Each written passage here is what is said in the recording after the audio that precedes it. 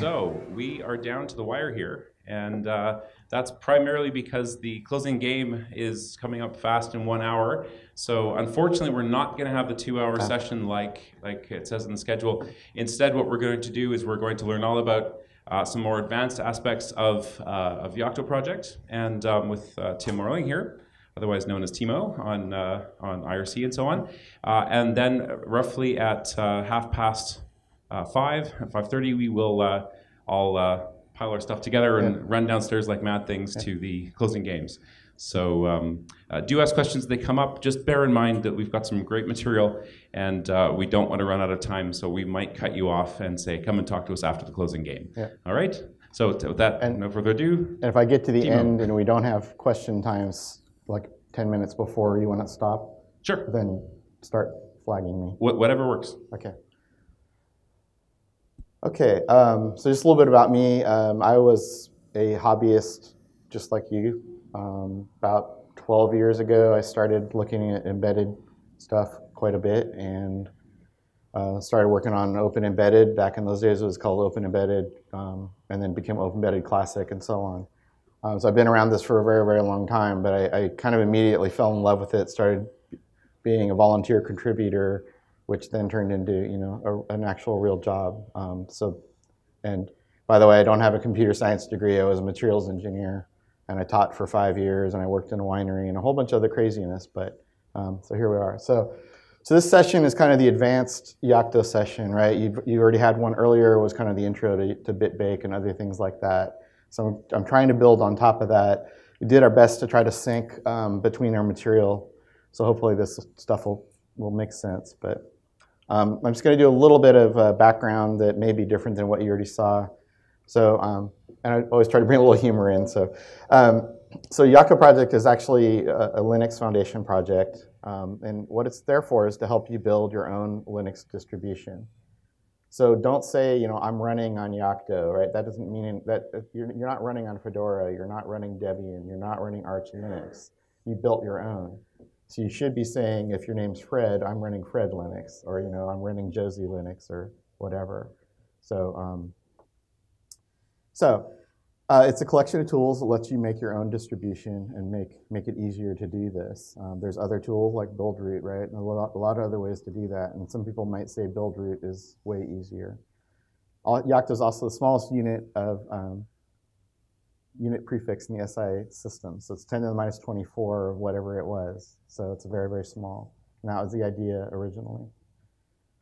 So Yocto Project underneath it is built on top of the OpenEmbedded build system. So OpenEmbedded uses another tool. It's a completely different project called bitbake. And this was inspired way back when by Gentoo and the portage, however you want to say it, system, and the eBuild. So if you go and you look at how Gentoo is built, now that you maybe know a little bit about what some of the recipes or things look like, or after this class, you'll see some familiarity. So long time ago, 10 years ago, when I was working on this stuff before Yocto Project was created, there was OpenEmbedded and OpenZaurus and a few other things. And those all came together into what is now known as OpenEmbedded Classic. And it was a lot more like what Buildroot is now, where basically it was one big monolithic tree of everything for everybody. But it got unmanageable, and so it really didn't work out. It's OpenEmbedded is a not-for-profit organization. It's really just out there to try to help people like you that want to get into embedded Linux. So another term that's out there is Pocky. It's not Pokey, it's Pocky. So Pocky is a distribution, but it's a reference distribution, and it's really only there to make sure that Yocto Project is working and everything's working out and everything builds. It also happens to be a conveniently different and legally, it's spelt differently and legally different than a chocolate candy of the same name in Japan, which actually was what it was named after. So all this came out of a company called OpenHand that the owner of it was kind of a fan of Japanese culture, and so that's where that came from. So it's not Pokey, which is the horse companion to a green claymation character that I think some of you are old enough to remember. So, and I don't like when people say Pokey because it makes it sound slow, and that is kind of a pain point, so I'd rather have you say Pocky. So, all right, so what is it? So it's these 3 tools, or 3 repos, really, if you want to think about it that way.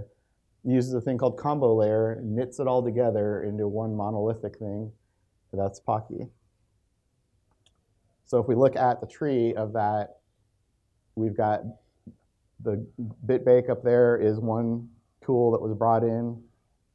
We've got meta and OE init build environment and scripts and probably something else in there that I forgot, which are all part of OpenEmbedded core. And all the stuff in black is the rest of it, which is what Yocto Project has produced. And all those came together, that's what came out of the meta Yocto layer. So the meta Yocto repository is actually multiple layers. It's the meta Pocky layer and these other things. So there's a bunch of stuff that's all there together to give you the build system. So enough history. Let's talk a little bit about building images and what they are. So what do I mean by an image? I think you guys probably have this by this point because you've done this a bunch of times. But you've got the boot directory with the bootloader, whatever that happens to be. So it could be uboot, it could be many other things. It could be EFI, grub, etc. You got your kernel, obviously, and the kernel modules. But really what we're talking about here, more importantly, is the rootfs, right? There's a lot of other ways to build the kernel, but we're going to build up the full rootfs, including etc and var and user and all these other things. And this is really what we're after. And that's what I mean by image, is all of this put together as an image. So like you already probably did earlier, you're going to go clone the Pocky or whatever, and this, you can do it the more traditional way, which is clone bitbake by itself and clone OE core and clone whatever else you want to clone. Or you can just save time as a hobbyist and just do git clone Pocky. Then once you do that, we have to set up our build environment. So you have to figure out what kind of machine are you going to build for, what's your target, all these other things. And so we run this init script. And if you just run that and you don't make any changes at all, by default, it's going to give you QEMU x86. And the reason is there's this variable called machine.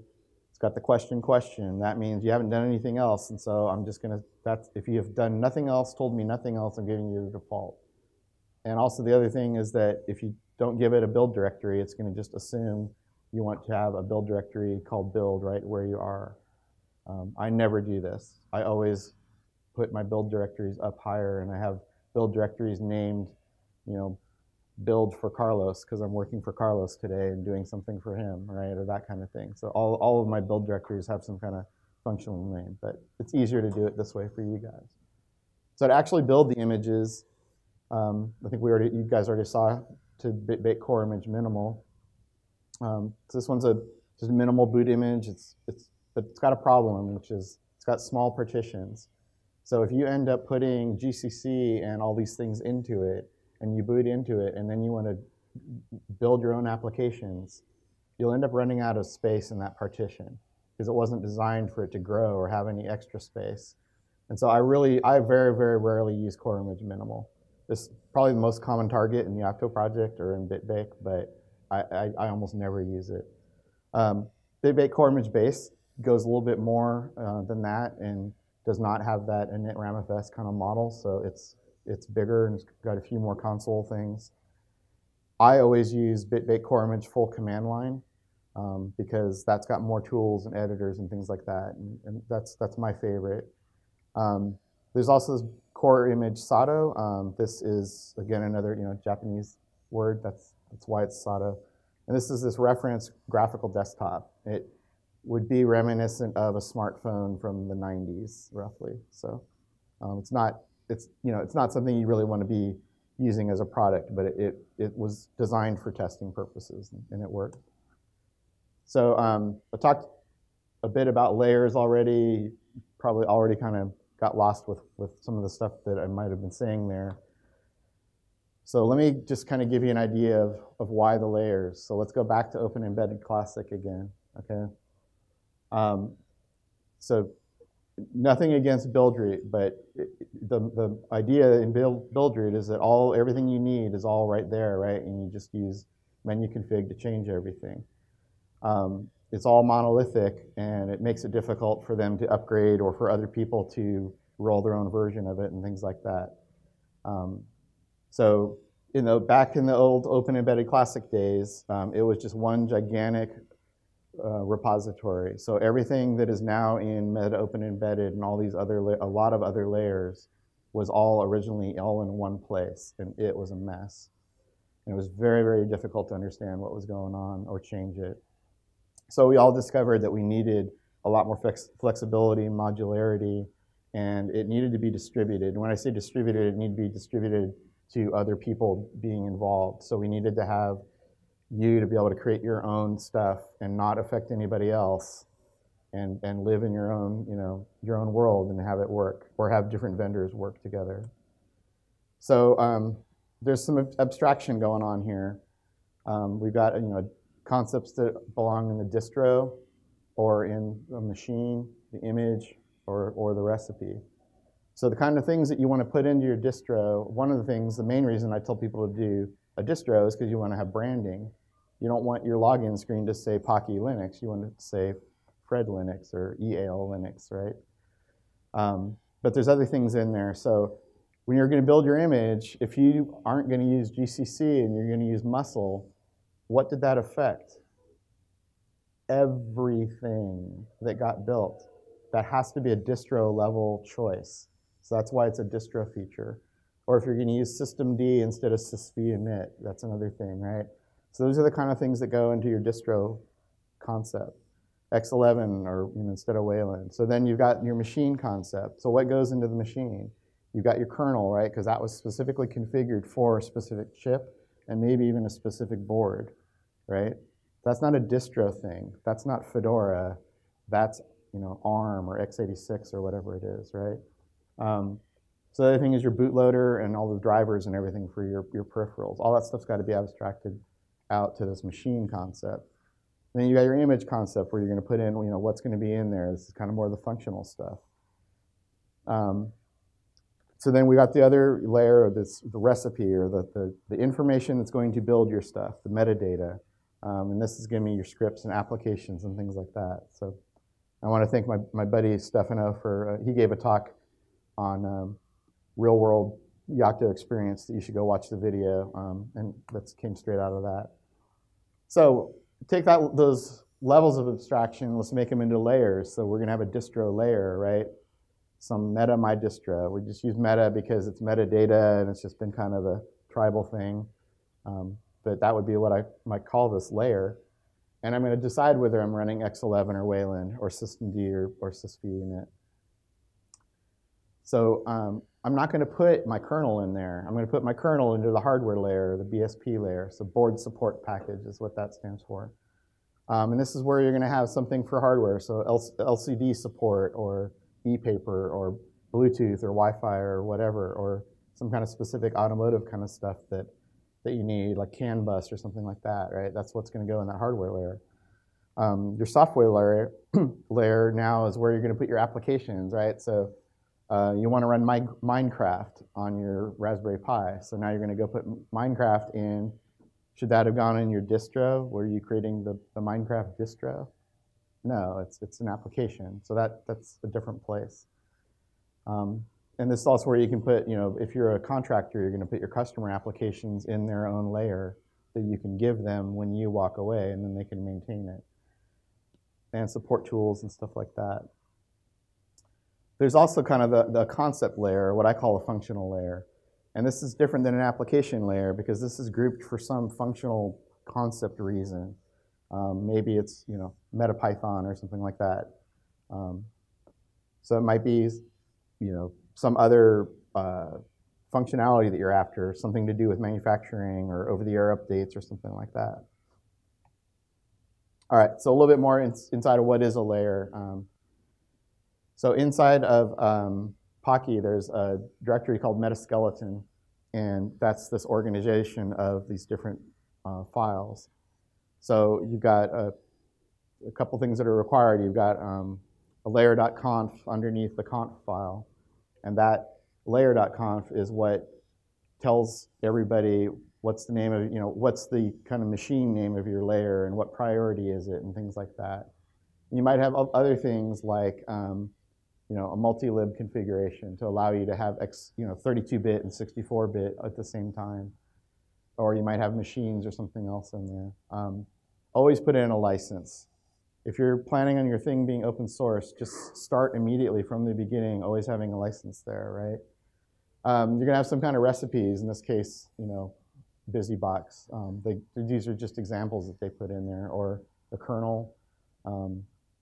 Maybe there's some images that you're gonna put in there as examples.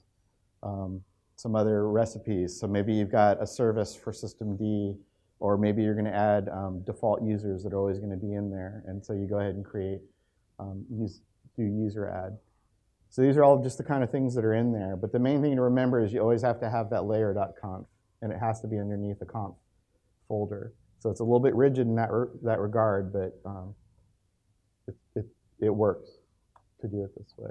So if we do a distro layer, it's different than that. This was kind of a generic layer, right? This is no big deal. But so the distro layer is different because under conf, you've also got a distro folder, and now we add, EALE.conf, right? So that's our actual EALE distro.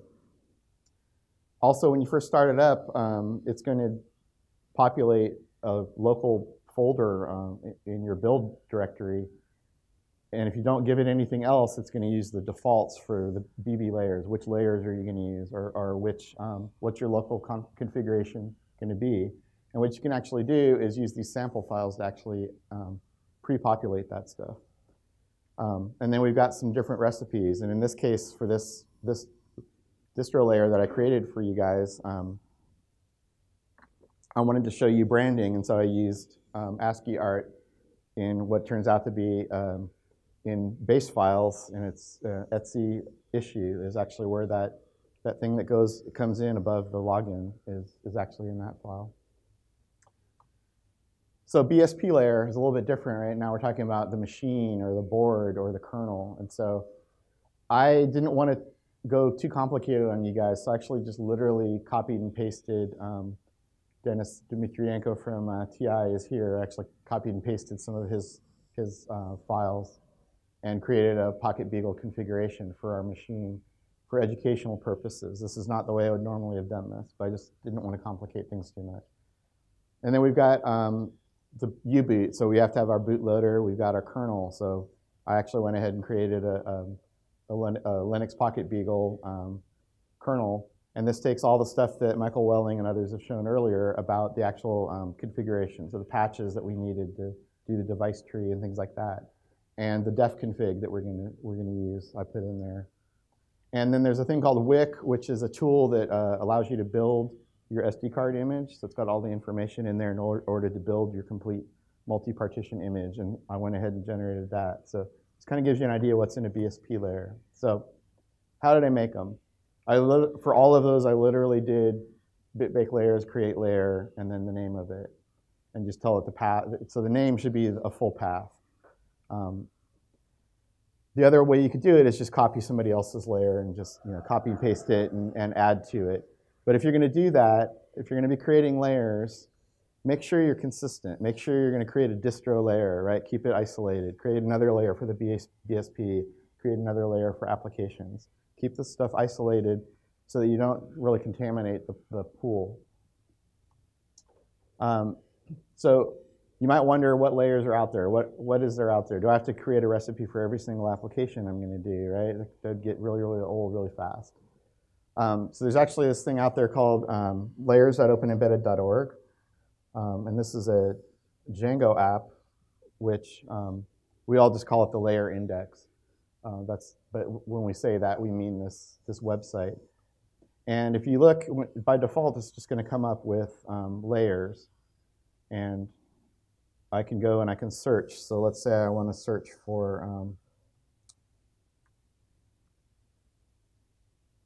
I want to see if there's anything about Raspberry Pis, right? So there's some Raspberry Pi layers. Or I want to see if there's,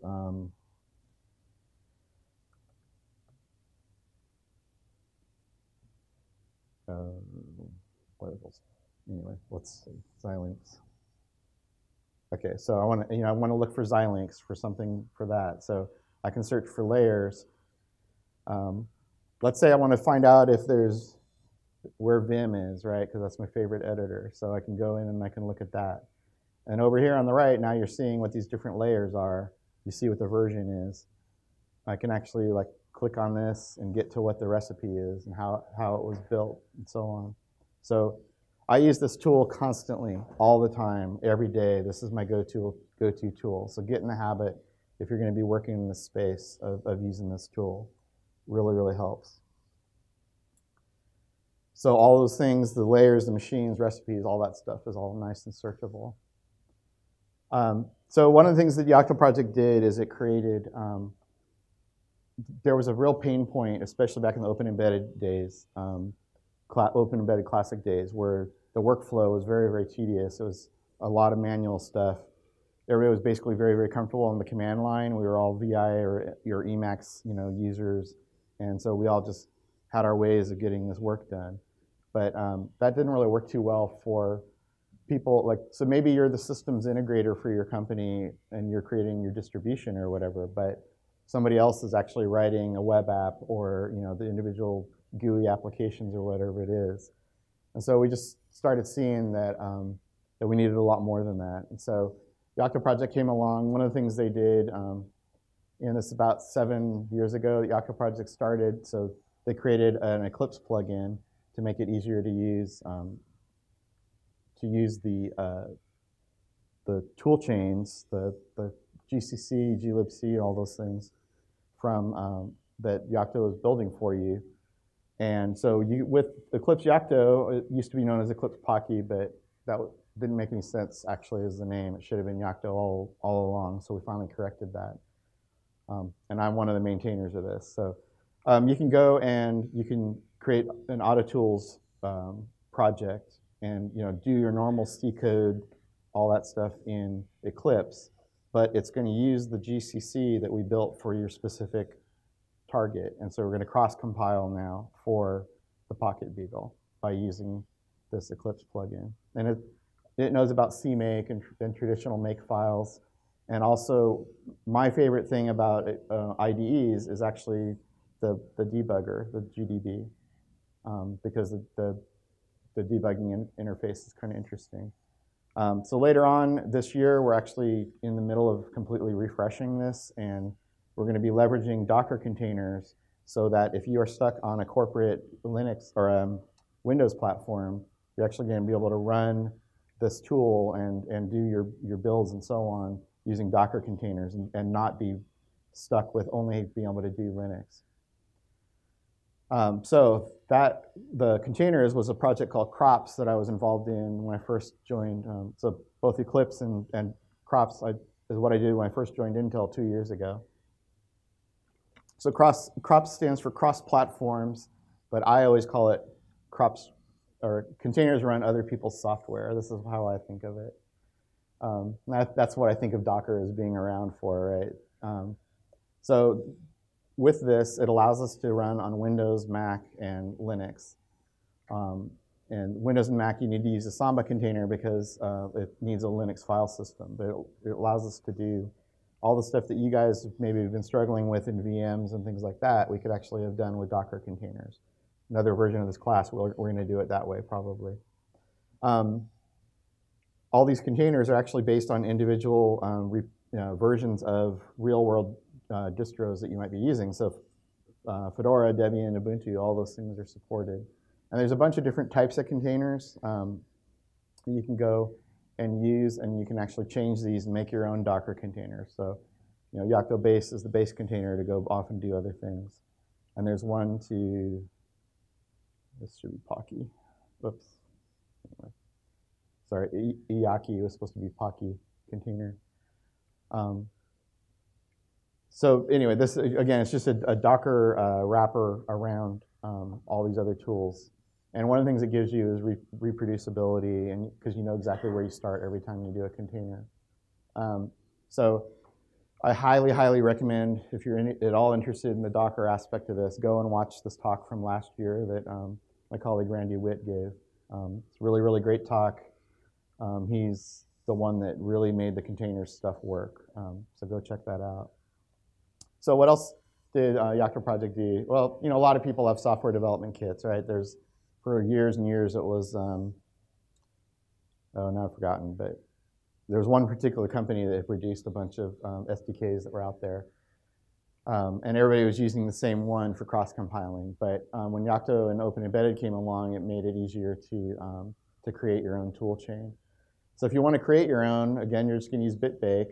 You're going to use whatever image target you had. So maybe it was core image minimal.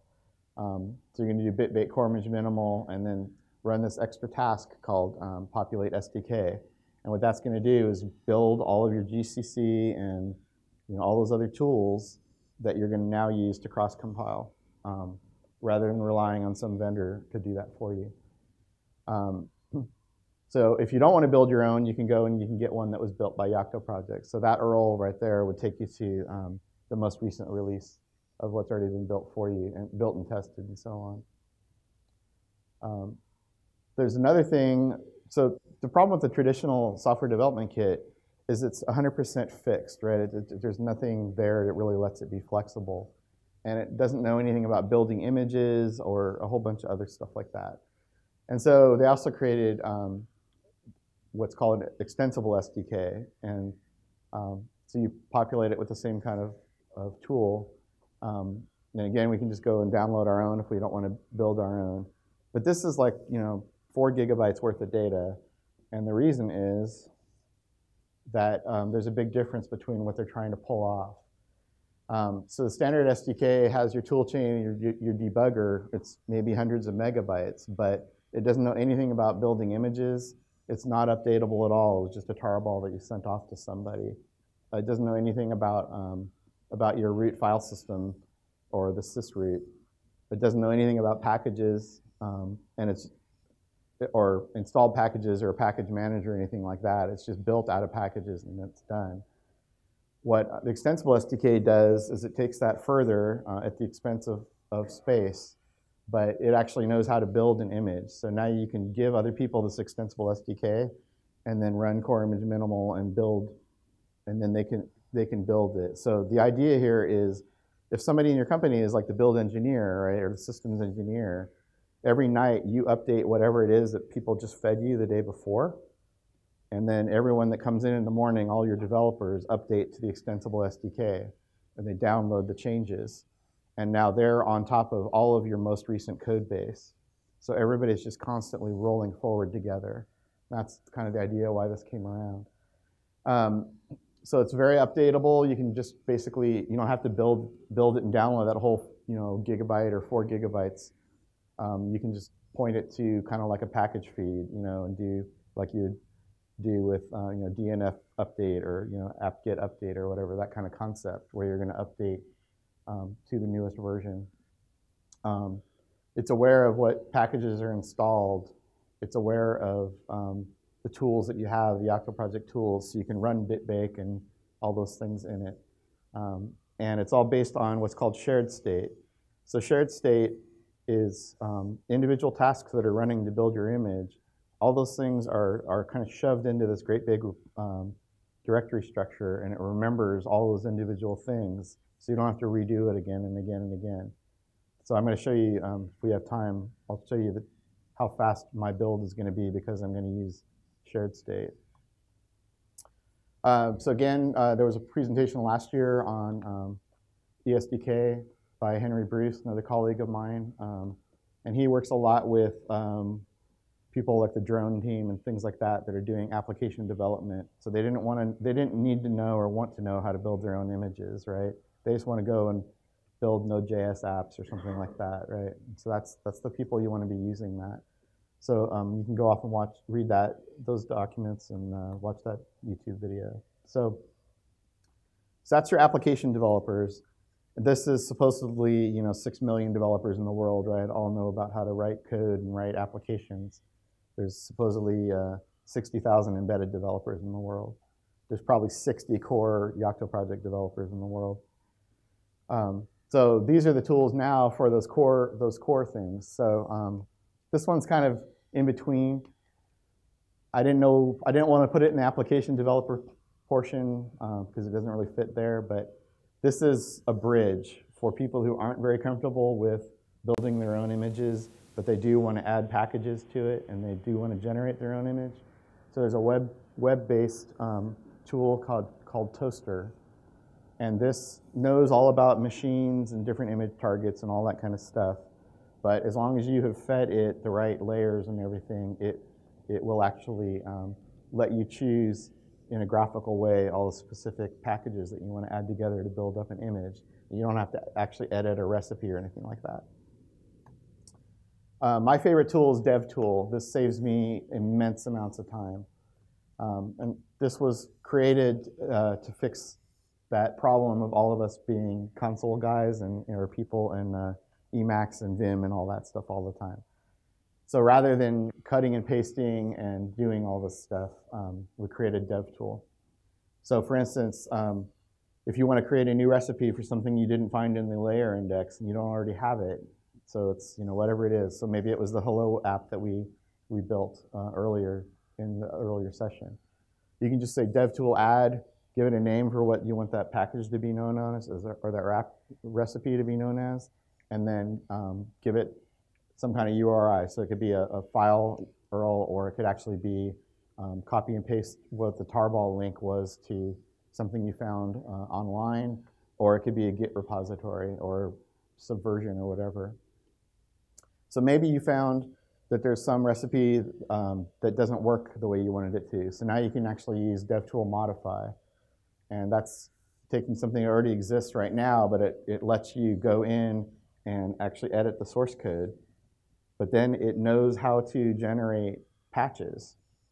And then it'll put those patches in with it. And so now you can say patch the kernel, right? Because we had to patch the kernel for the Pocket Beagle to get the DTS to work, the device tree to work. Or we had to patch U-boot. So that was one way you could have done that. You could have generated those patches by going through this procedure. And my personal favorite is DevTool upgrade, because I maintain the MetaPython and MetaPerl layers. And you don't even have to give it a version. You can just say, hey, I want to go and update MetaPython PyTest, or sorry, Python PyTest, and it'll go and grab the latest version from the net. It'll create some of these variables like source URI and things like that that we need for the recipe, and then make it easy to build it. So there's a little bit of a workflow that you can use with DevTool.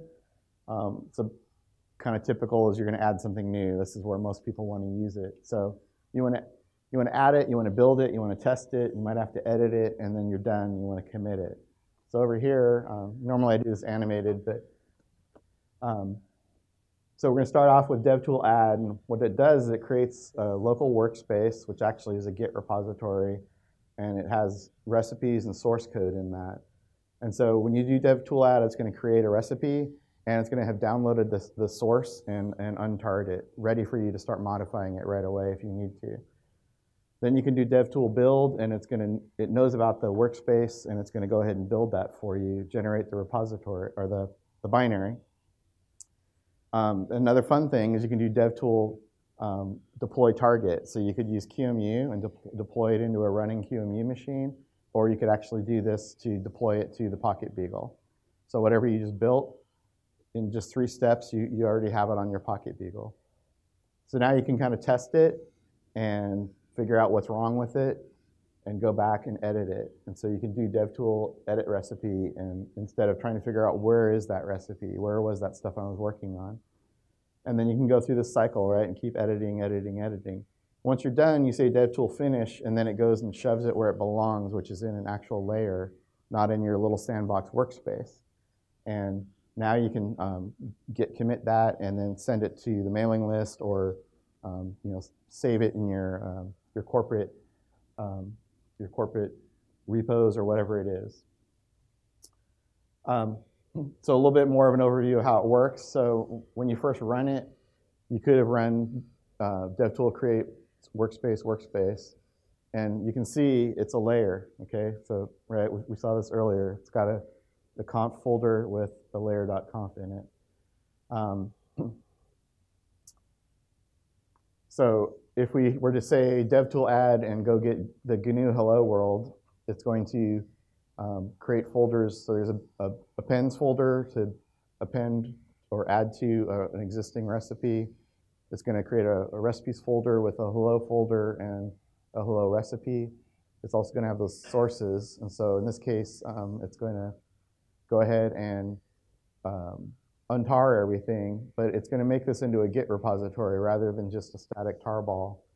But it looks in there at what it found, and it says, it's got a makefile, but it's makefile.am. So I bet that is AutoTools. So I'm going to use AutoTools to build this recipe, not CMake, not makefile, not whatever else, right? So it's pretty smart, and it's able to do that, create a recipe, and if it already has built package data, it'll know even more about what kind of dependencies and things like that might be there. So it'll make sure that it actually brings all that stuff in. If it doesn't have that, it always is going to have parsed data, and so at least it knows about what metadata was there that it could parse. So I gave a presentation on DevTool last year. I went through a whole lot of exact steps and demos. I videotaped the entire console session and then played it back during my talk. So you can see a lot more about how this really, really actually works. I spent the amount of time we're talking today on only that topic. So a lot more there. So the last tool I want to talk about is my latest favorite tool called the Auto Upgrade Helper. And this is a script that basically automates any kind of recipes that you've got to the latest version. So I maintain MetaPython and MetaPerl. There's a couple hundred recipes in Perl. There's 300, 400, 500 in MetaPython. And those are constantly updating all the time, right, upstream. And do I want to go and read some mailing list and find out whether or not this Perl recipe updated, and then go and hack at the recipe and make the changes myself? Or do I just want to run this as a continuous integration Jenkins job once a week that does it for me? So the other beautiful thing about it is that you can set it up to run for all these different hardware architectures, right? So in this class, we're all worried about the Pocket Beagle, right? But maybe you're going to turn around tomorrow and work on a different thing, an IMX6 or a Hi5 board or something like that. And so all of a sudden, you're going to want to build for a different architecture. By the way, that's one of the benefits to me of Yocto Project and OpenEmbedded is that was a one-liner change in a conf file to switch to a different board type. It's a lot more work to do that in build root. And then the next thing I'm going to be adding a lot more of is to allow but it'll actually run tests. So not only will it build for these different architectures, but it'll run tests. So there's ability to run test image, which is all the tests that are in an image. It'll test the whole thing. Or you can run p-test, which is package test for an individual recipe, and just make sure it actually works. And that might just basically be running like a unit test and stuff like that came with that source code. So I know I crammed a whole bunch of stuff in there. It's tough to do this class and we're still struggling after years of doing Yocto Project Dev Day and so on, we're still struggling with exactly how to pull off the hands-on stuff. So my apologies that we didn't get you to be able to do a whole lot of that today, but we definitely got time for questions, or I could do a quick build. But yeah, actually both is great. Are there any questions?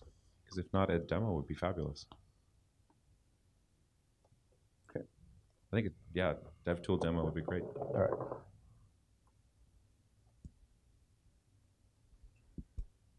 Okay, so I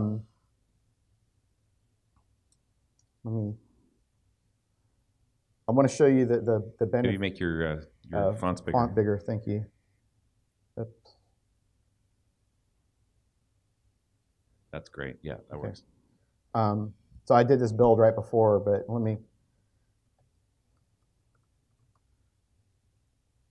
what I want to show you right now is the benefit of shared state and the shared download directory, right? So rather than doing a full 100% build from scratch, I'm going to actually,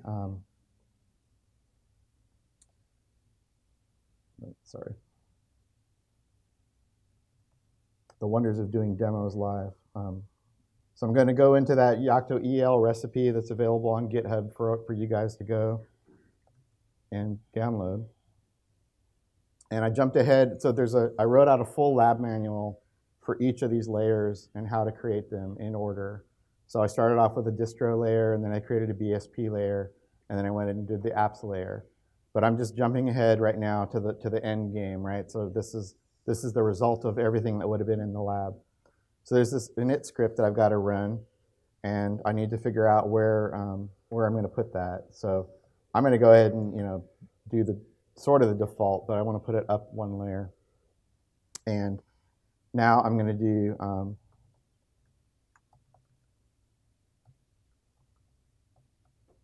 bitbake core image minimal. So normally on a laptop, this will probably take a couple hours. Could be 4 hours if it's a lot of stuff in it. Depends on how old your system is. If you've got a spinning disk, replace it with an SSD immediately. If you've only got half the RAM that your board can or your laptop can have, replace it with full RAM immediately. But better yet, if you're professional and you are working at this day in and day out, calculate how much of your time it takes to buy an $8,000 dual Xeon server full of RAM and everything. Okay? Figure out how much of your time that is, then calculate how many builds that was and how many days it's going to take for that to happen, and hand that spreadsheet to your boss and say, now, okay? But you have to sell it that way. But trust me, $8,000 will build for you very, very, very fast, okay? And it helps sell Xeons, but there's other wonderful multi-core, very capable builds out there. Threadripper, which also now apparently has some vulnerabilities. There's also the Caviums. So we got a Cavium person here. So there's a Cavium ThunderX, which is 96 core. Xeons these days come with 88 cores and so on. And I'm talking too fast because I forgot to say the first thing it did is it went and it had to build our tool chains, so the native tools, right? But it went off and it got everything from S state, so that magical kind of directory structure I talked about earlier that had all those stored tasks in it. It went and grabbed all of them from there. And by the way, since I haven't changed anything, it already fetched everything and so on. It didn't even download anything. But if I hadn't built some specific thing, but I had downloaded it, it wouldn't have to fetch it anymore, right? So it's not going to have to go out to the internet and find it, and then download it and then unpack it. So the last part that it's doing is the image creation. So this built Nano and System D and a few other things like that, if I remember correctly. And so it's done. So the last bit is always going to be a bit long, creating the rootfs, right? Think about what it's doing. It's taking all those packages you have, running something like dnf install or apt-get install, right? And shoving them all into a rootfs, taking that whole thing, tarballing it up and everything. So there's a ton of work going on. It's going to take a couple of minutes usually. But so now I'm going to use a handy little script that is available in the Yocto project called runqmu. I'm going to say no graphic because I don't want it to try to bring up a graphic interface on a server that's 40 miles west of here in Jones Farm in Hillsboro. And then I'm going to do slurp, which means don't require any kind of super user privileges to create the Ethernet tools for me. Just use user space. So that's what these commands are. And I explain all that in the lab manual. So please go off and read the lab manual and have fun with it and pester me with questions because I didn't explain stuff well enough.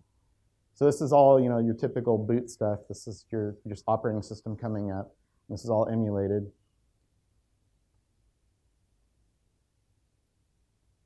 And also, if we were running x86 or x86-64, you can also do KVM. So sometimes Intel hardware gives you a benefit. KVM would have run this a lot faster, but But now I'm worried because it looks like it hung. Nope, okay. So I talked earlier about the Etsy issue file, right? So that's where this wonderful header came from. And then it's kind of auto-populating this line, which tells us which version it is and what our target is and what the TTY or the serial port is. And now we're going to log in with root. So I used a distro option called debug tweaks. And debug tweaks is not for production, it's for development, but it's root with no password. So that's what that is. So, okay, so I said, oops, sorry. So this is, unfortunately, we had to escape these backslashes, but this is literally what is in this file, the Etsy issue file, that became your login screen or your splash screen. So that's why I want you to do a distro right away, a distro layer right away, because you now all of a sudden you branded it, right?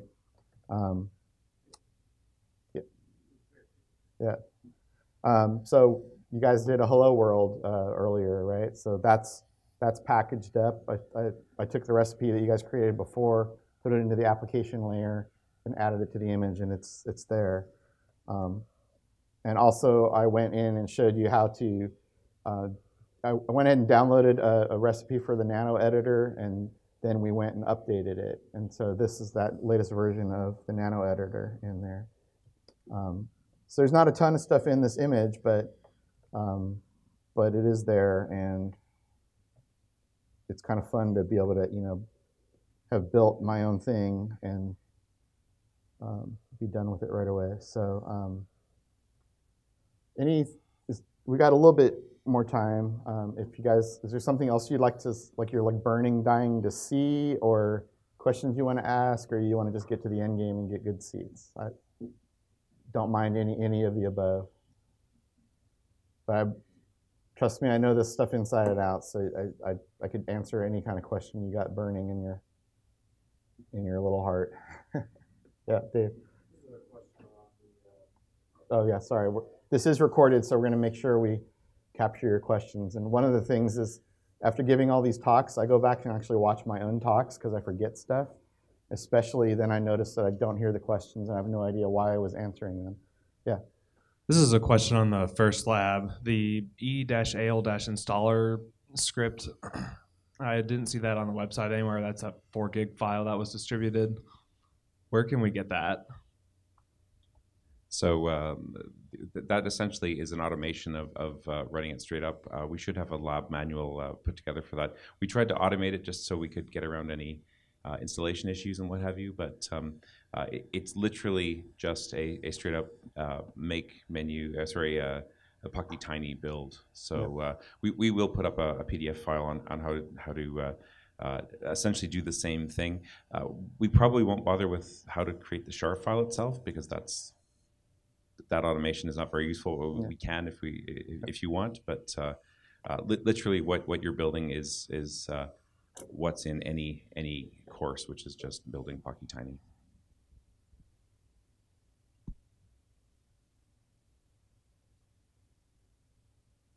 Any other questions?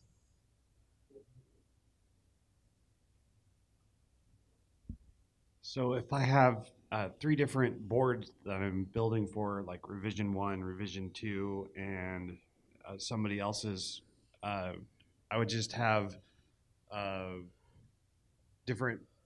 I could only have my differences be in the board layer or the BP. Yes. So you can have different machines.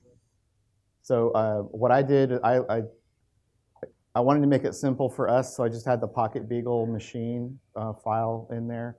But what you can do is you can actually have had a Beagle board file and then a Pocket Beagle file, because the Beagle board is essentially the same thing.